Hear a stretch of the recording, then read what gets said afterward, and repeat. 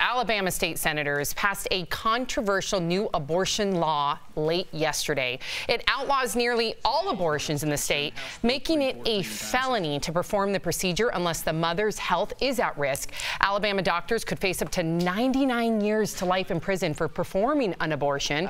Also, the law does not make exceptions in cases of rape or incest. Opponents rallied outside the state Senate. Some wore Handmaid's Tale costumes. Others carried signs reading "Reproductive rights are human rights." The new law is expected to be challenged and will most certainly reignite the debate over Roe v. Wade, and reactions to the bill are pouring in. House Speaker Nancy Pelosi tweeted, "Women's rights are under attack. This relentless and cruel Republican assault on women's health is designed to force a court battle to destroy Roe v. Wade. Democrats will be ready to defend health care and women's reproductive freedom." While anti-abortion activists like Lila Rose tweeted, "So proud of Alabama and of all the women and men that stood up against the abortion industry and the crusade of lies, misinformation, and fear-mongering, and said we will fight so our laws protect life. We will make our state a safer home for mothers and children." Wow. Okay, so this is a very difficult subject to have a conversation on. In fact, earlier today, DBL Nation, in our meeting, we debated whether or not we were going to even cover this story. That's exactly right. But what do we say at the top of the show? We are going to be talking about what you talk about. Absolutely. So that's exactly what we're going to do. We're going to have a spirited debate about a very sensitive subject. I beg all of us and DBL Nation to be respectful. Yeah, and I'm going to be quick and to the point and just ask a question I've always had about this issue.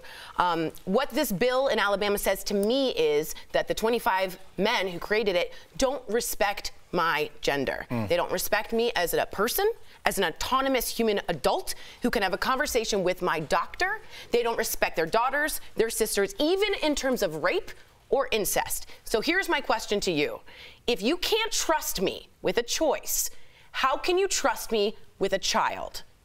Answer me that. Now, I will, before you jump in, Brandon, and even though I want us to be very transparent here, and I respect the other side, I am pro-choice, but I do respect and understand that pro-lifers are trying to advocate for the unborn. Right? For someone that can't speak for themselves. Absolutely. So that's what they would say to you. They would say, "Listen, Tori, I'm happy that you can make those decisions on your own, but what about the child in you that can't advocate for themselves?" And I would say, as we look, abortion is always going to happen. It's going to happen. It's happened for history. And if you ban it, you're going to get black market, horrible things for women.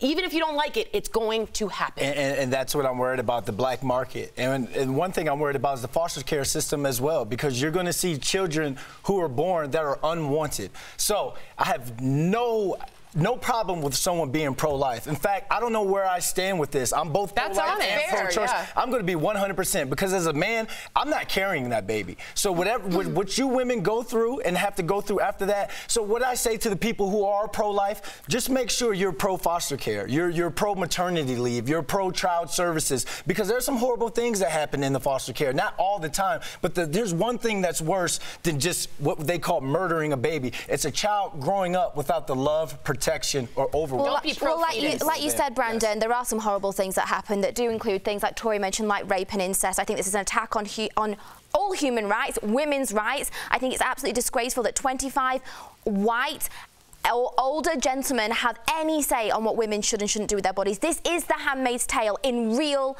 life. It's outrageous. I'm not anti-religion, but would the same people that voted for this potential law to come into place, would they also be saying the same if it was a transgender baby, if it was a bisexual baby or a gay baby? I wonder then if there'd be more for, you know, abortion. I think it's crazy. Listen, here's the thing. I did some research because there is fear-mongering on both sides. Yep. I tend to agree with you, Stephanie. I do. But I do want to always listen to the other side, and I did want to check those statistics to see what Tori was alluding to and what you were alluding to with the black market and whether or not a ban would actually prevent abortion. According to the CDC, abortions now are at a historic low, even before 1973, before abortions became legal. So there you have it. Banning abortion does not prevent abortion. Exactly. We found out what does prevent abortion. The CDC credits contraception and education. They also said that 90% of abortions take place before 12 weeks, so very early on in the pregnancy, and a majority of young women. And they attribute that to young women who feel shameful, so they're hiding their pregnancy. They don't want to tell mom and dad that they're pregnant or that they're sexually active. So if all of our goal, if we can make this a bipartisan issue, if all of our goal is to prevent the loss of life, then we know what works. Contraception and education and destigmatizing sexual activity amongst young adults, because we don't want them to be so ashamed that they go to desperate measures. So, and I think we just need compassion all the way around. I think we do. We don't know what is happening to that individual woman and what conversation she's having with her doctor. Also, just because you're pro-choice doesn't mean you're pro-abortion. Let's just please start looking at the other side, and let's try to come together, especially in situations like this. Final thought, and then we have to move on. I hope men heard everything you all three, what you guys said, because we can't just sit here and give our opinion without being educated. So I thank you, because I just learned something as well. Amen. Amen. And DBL Nation, please continue to write in. We love hearing from you. We want to hear from you. And we know this is a tough one. We really do. Well said.